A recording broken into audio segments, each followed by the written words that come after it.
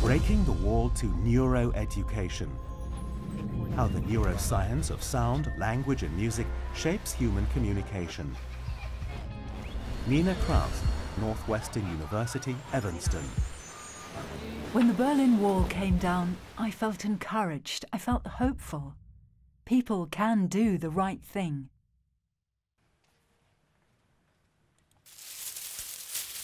The grass is rustling.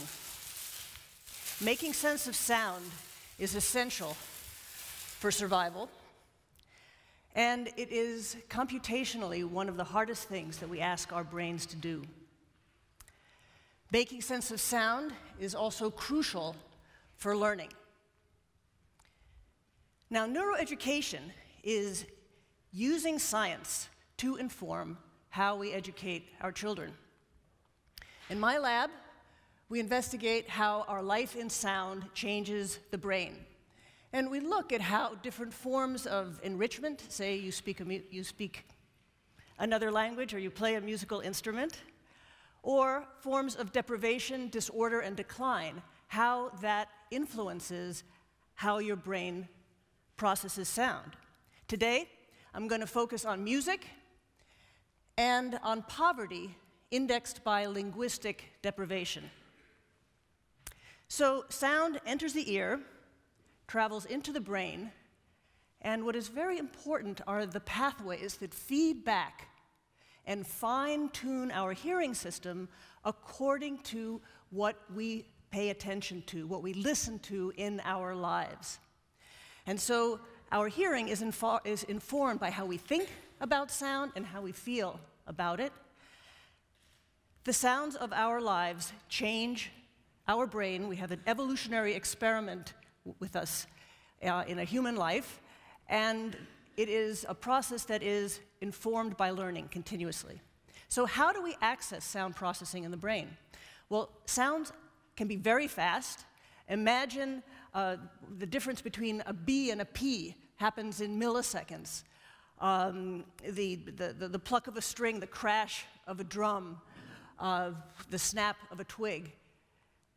And the brain responds as fast as the sounds itself. So we're talking about microsecond processing here. So how do we access this? So we play sound into the ear, and then we record, using sensors on the head, we record the electricity that happens in response to sound.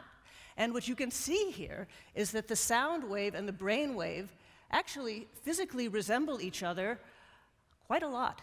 And you can take the sound, you can take the brain wave, and you can play it back through a speaker, and you can listen to how the brain hears. So here's the sound wave. Da. Da. Da. The brain wave. A few more examples. Da. Da. Da. You'll hear a scale in the brain's response to the scale.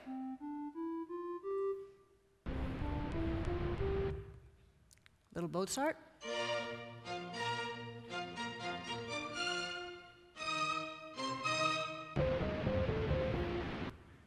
And my favorite. All right, so we have a lot to work with. And from a single response from the brain, we are able to look at how the brain processes essential ingredients in sound, and there are many of them. But they are rooted in pitch and timing and timbre. And what we're able to do now is to determine how good a job your brain is doing at processing these individual ingredients. And a mixing board is a really good analogy here. This is not a volume knob effect. It's not a matter of making everything louder or smaller. This is very, very fine tuning. And so an enriched brain might have a profile that looks like this and might be listening to this speech in the following way. I want you to get up right now and go to the window, open it, and stick your head out and yell, "I'm as mad as hell, and I'm not going to take this anymore!" All right. A disordered brain might have a profile like this and would hear the same clip in the following way. I want you to get up right now and go to the window, open it, and stick your head out and yell, I'm mad as hell, and I'm not going to take this anymore. Okay? So the wall that we have broken down is that what we're able to do now is that we really can access sound processing in the brain at a microsecond level of precision. How do we apply this knowledge? Well, one thing we can do is use this to predict reading ability. So we can play speech sounds, and we play them in background noise of people talking, and we can measure how an individual child processes essential ingredients of sound, and we can model them. And what we have discovered is that the way a child processes these ingredients tracks with their language ability at 3 years old, and you can take the same 3-year-old and look at their responses at 3, and it will predict their language ability a year later. Now, when we look at children who have actually begun to read, or they're reading, we see that how the brain processes these ingredients of sound tracks with actual reading ability. But what does this have to do with music? Language and music abilities coincide. We have studied the impact of musical experience on the nervous system across the lifespan, beginning with preschool kids, school-age kids, young adults, and older adults, and we have looked at this in educational settings, in adolescents and in elementary school kids. And these projects in schools came to be because the founders of these projects came to me and said, we already know that the children who are making music are better learners. What is going on in their brains? Well, music really requires that you make sense of sound and that you process all of these ingredients. For example, that every musician has to be able to hear the sound of his own instrument amidst this very complex landscape of sound. And so we reasoned that this ability to make sense of sound would transfer to other situations where it's important to figure out what is going on in a complex sound environment. For example, hearing your friend's voice in a noisy restaurant, or hearing a teacher in a noisy classroom. And it turns out that we were right. Across the lifespan, we find that people who actively play music, and we're talking hobbyists here, not professional musicians, can hear speech sentences that are presented in noise. Tell me if you can hear the sentence. Anybody get it? How about this? Sugar is very sweet. Hear it? Sugar is very sweet. So, but beautifully, you can see it in the brain responses. So the responses of the musician and the non-musician to this sound, these are speech sounds, can be quite similar in quiet. But in noise, you can see that the musician's response remains robust in noise, whereas the non-musician response is really affected by the noise. So there's noise on the outside, but there's also noise inside the head. There is neural noise. And one of the things that I need to tell you about the children that we have studied in schools is that these children are all from low-income neighborhoods. And an index of poverty is, we know that linguistic deprivation often accompanies poverty, and it is measured typically by maternal education. And so what we did, well, we know that children whose mothers have less education are likely to hear about 30 million fewer words by the time they are 5 years old than kids whose moms have more education.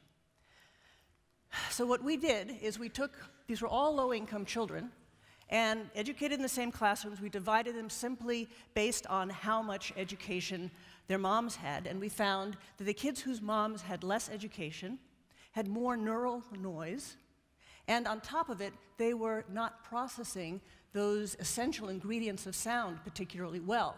So you can imagine the analogy of listening to the radio. There's static on the radio, and on top of it, the announcer's voice is kind of muffled.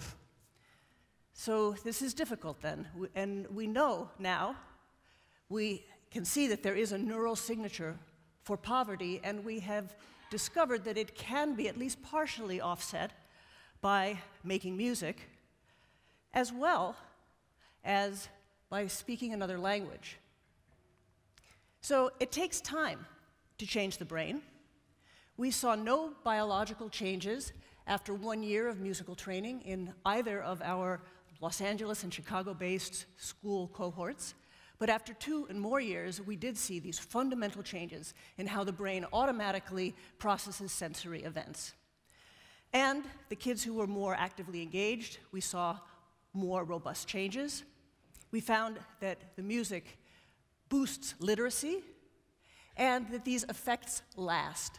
They last decades, actually, decades long after music education has stopped.